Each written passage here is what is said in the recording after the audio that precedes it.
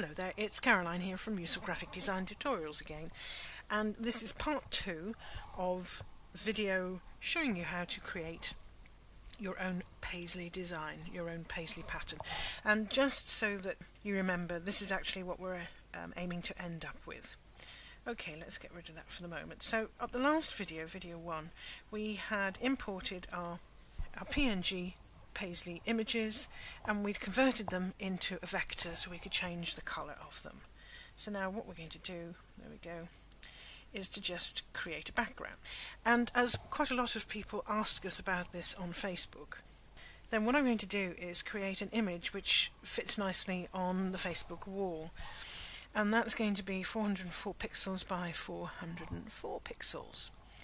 So let's create that rectangle now by going over to Create Rectangle and Square. Click on the icon there in the toolbox. And then the action is to simply drag out the shape holding your finger down on the left-hand mouse button. Just like that. Make sure that you select the image itself.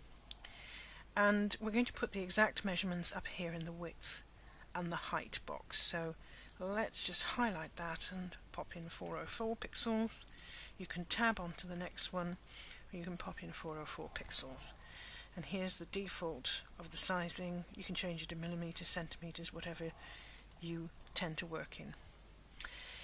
Now that's the sizing. Now, just to tip you off about something, you can reduce the size of this, or indeed increase the size of it, by just grabbing hold of the handle here and pulling.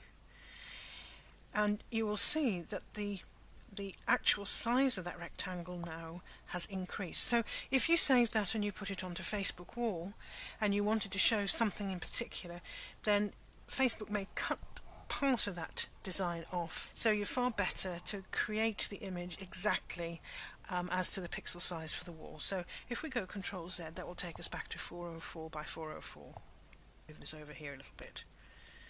Right.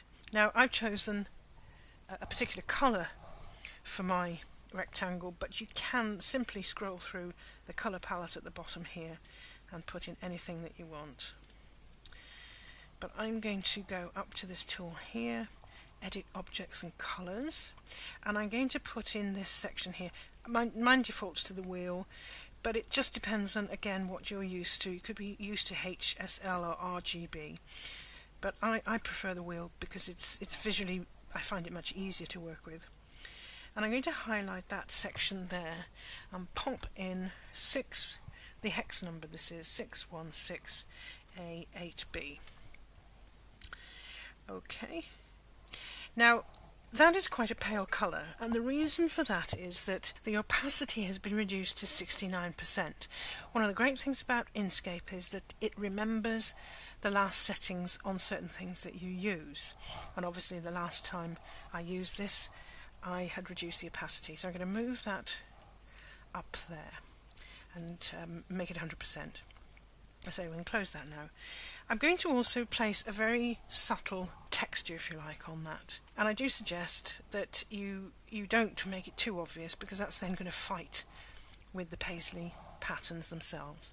So to do that, select the image, go up to filters, and there's all sorts of wonderful things to play around in here, but I'm going to go to image effects, film grain, and that's it. You can see it's quite subtle. If you don't like that and you want to try another one, you can either go Ctrl Z, which is an undo action, or go up to filters, image effects, film grain. You can simply go to filters and remove filters. You know, if you decide you didn't like the overall effect and you'd actually created several steps on, that would be the best way to change the filter. So image effects, film grain. Okay, now all we're going to do is basically put the shapes onto the background. So you need to select them. Let's take this one here. Great. Now this is great because we've created the shapes before the background, so that's the order in which they're lying. And all we need to do to bring that to lie on top of the background is to select that shape and go up to the raise the selection to the top. There we go, there we have it. Okay, now it's the wrong colour. I'm going to use, I think it was this one here. Yes, E9DDAF.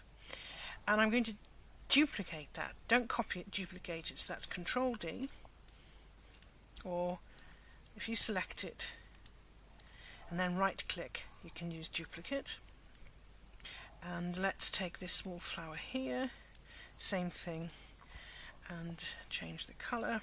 So I'm going to show you 3 ways now to change the alignment of this, and the first one is to increase the size of it. So select the image you want to increase the size, grab hold of one of these handles here, and with Control and Shift on your keyboard held down, just drag out the shape. And the reason for holding down Control and Shift is that it will keep that image in proportion. I'll show you what I mean by that in a moment. So let's duplicate that again, because I'm now going to show you how to reduce the size. Again, grab hold of one of the corner handles. Now, Control Shift, let me show you what happens if you don't do that. You can just start to change this, which is fine, but you want it to, well, you might like that, but let's go Control Z. If you want it to be exactly in proportion, hold down Control and Shift, and then there you go, drag it to the size you want. You can then duplicate it. These are great for sort of filling in those little spaces in between. Let's bring one of these in here as well. Change the colour. So we've reduced it, we've increased it. Let's take a look at this. Let's say we want to flip it horizontally. We can do that by selecting the shape and going up here to select flip vertically or horizontally, or rotating 90 degrees, or rotating counterclockwise 90 degrees. So there's plenty of things you can do there. Or the easiest thing possibly to do is to select the shape, then click again. It's not a double click action, it's 2 separate clicks. And then just grab hold of this corner here and start to rotate it on that crosshairs there, as you can see. So let's do a few more of these. I'm not going to obviously do it all because you'll have your own shapes and designs that you want to use. Okay. You would simply place the images how you want to. You can do them in a pattern or in a row, or you can do them fairly haphazardly, in fact, like I've done here. Well, in fact, let's look at this as a different colour altogether. Let's ungroup those. And you can see here that the colour I've used there is FFEEAA. But you'll no doubt, have your own ideas about what you actually want to do there. So the last thing I'm going to show you is how to save all of this, and I suggest you do it in 2 steps. The first save, if you like, that I suggest is to actually save it as Inkscape SVG. And what that will mean is that you'll be able to come back at any time and make any amendments to the colour, the shape, whatever you want to do. So what we'll need to do is to simply go up to File, Save As, name the file however you want, Paisley Master 2, let's put it that way. You'll see the save type as SVG, leave that as it is, and then click on Save. So you've now saved that master in the place that you want it to, so you can open it up and go back at any time and make changes. But the other way is that you may want to save it as a PNG. The reason I say that is that Facebook don't accept SVG formats there, but they do PNG and JPEG. So group everything together, and that's simply by dragging your mouse and lassoing or rubber banding around the design. Go up to File, click on Export Bitmap. This dialog box appears. You just simply want to click on Browse as to where you want to save it. Let's Paisley tutorial, that seems like a good place. So testing Paisley. You want to save it as a PNG type, and actually that's the only option you've got in Windows. If you're on a Mac, you'll have a lot more options. However, I don't save it as a Cairo PNG, just simply save it as a PNG for the moment. So click Save.